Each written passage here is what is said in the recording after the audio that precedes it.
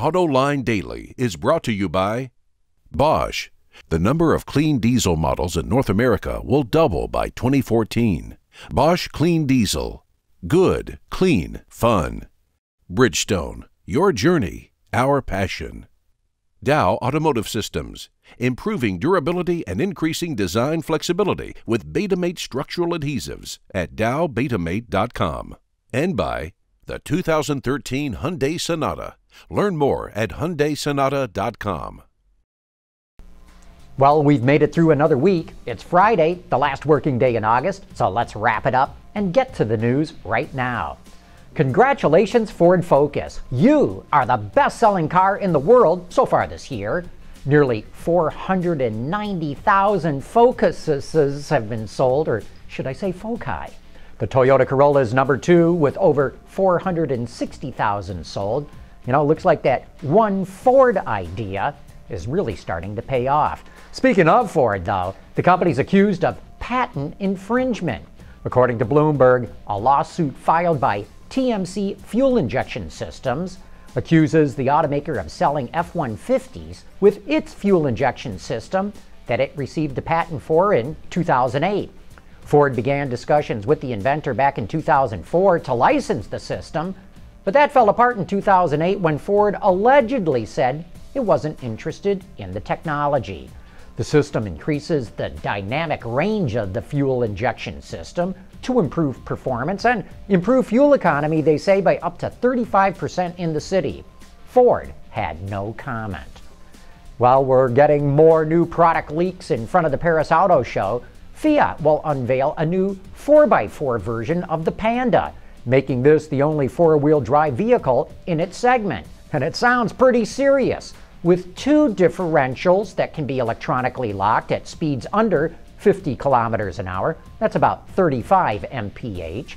It's powered by a 0.9-liter gas engine with 85 horsepower or a 1.3-liter diesel with 75.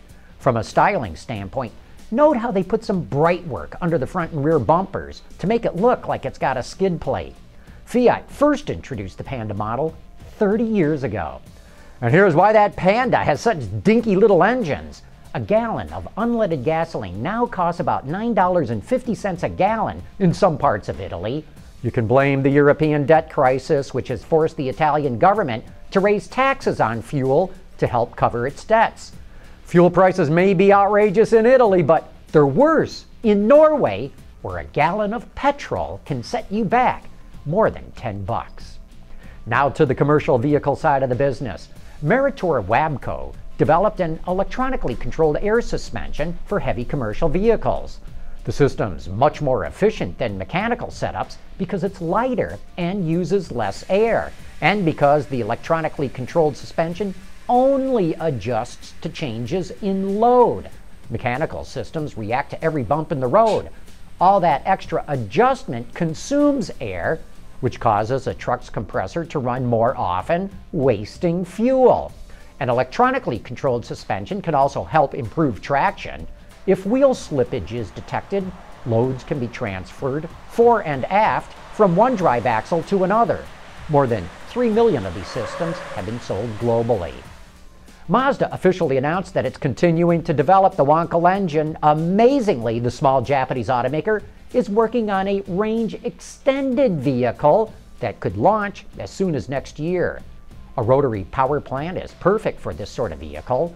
They're very compact and lightweight, which makes packaging a breeze, and they can be pretty efficient when operated at a constant RPM. You know, on the subject of Wankel engines, we recently interviewed a guy that thinks that he has solved all of its problems, and look for that in a future episode of Autoline Daily. Coming up next, we're going to take a look at Bob Lutz's garage and how Toyota develops new cars. You know why I pulled you over, ma'am? I need you to recalibrate the Doppler shift on the return signal. Radar's on the frisk. Do Sonata drivers know something you don't? The Sonata from Hyundai.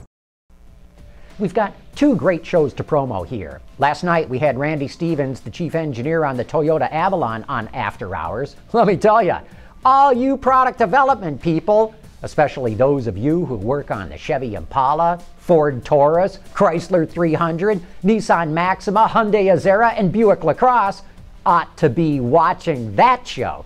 There's some great inside info on how Toyota developed this car.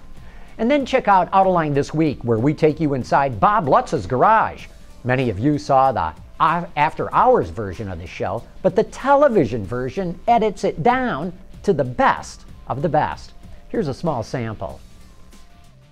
This car is a 34 LaSalle, and it's identical to the first car that I have a conscious memory of when my parents in Ridgewood, New Jersey. My dad was working for Credit Suisse at the time in 1934. I was obviously 2 years old, and sort of, the height of the Depression, my dad was happily, fortunately for the family, doing okay. So he showed up one evening with a LaSalle convertible. And I remember taking long trips in this, standing up on the seat naturally. And this one's got a mother-in-law seat, right? Isn't it that what the steps are for on the side? Rumble seat. Yeah, you had the 3 steps. This is step 1, step 2, step 3. And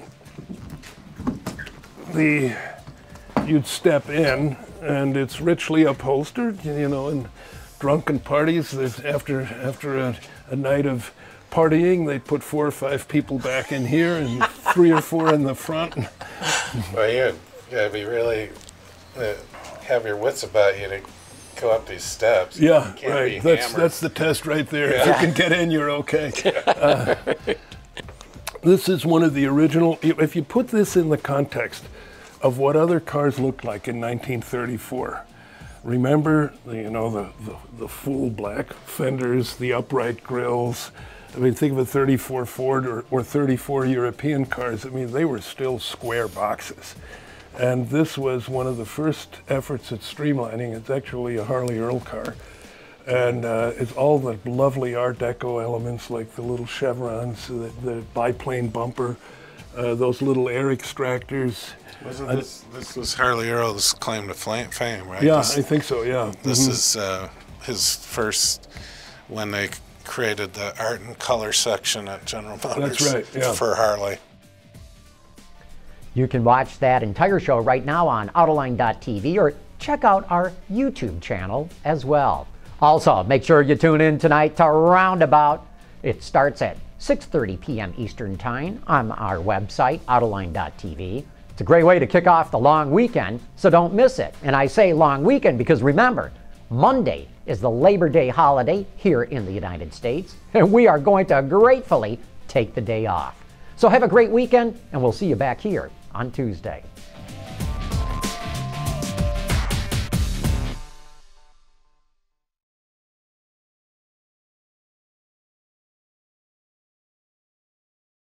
Ward's is the industry leader for news, data, and analysis. That's why companies across the globe subscribe to our premium service, maybe even your own.